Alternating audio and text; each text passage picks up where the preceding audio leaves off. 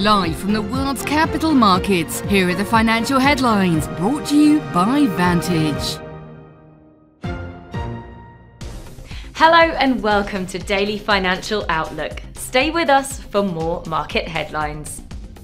Gold rose over 1% on Friday after a US inflation data cemented prospects of a rate cut next month, restraining the dollar below recent highs, while safe haven demand stemming from the geopolitical tensions in the Middle East also lifted bullion. The S&P 500 and the Dow scored record closing highs on Friday, with the big boosts from financial stocks after banks reported strong quarterly results, while the latest inflation data fueled expectations for a US Federal Reserve rate cut in November. Oil prices settled lower on Friday but rose for the second straight week as investors weighed factors such as possible supply disruptions in the Middle East and Hurricane Milton's impact on fuel demand in Florida.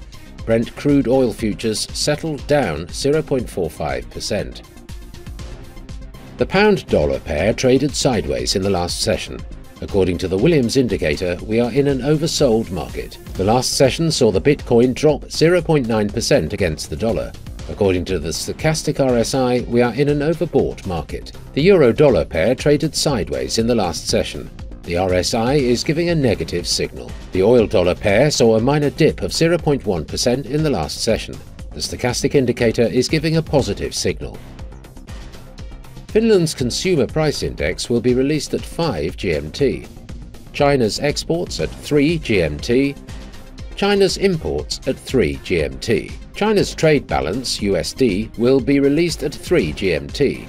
China's FDI at 9 GMT. Korea's trade balance at 23.55 GMT.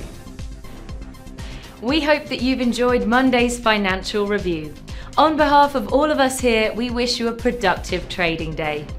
Be sure to join us tomorrow morning for the latest news and events from the financial markets.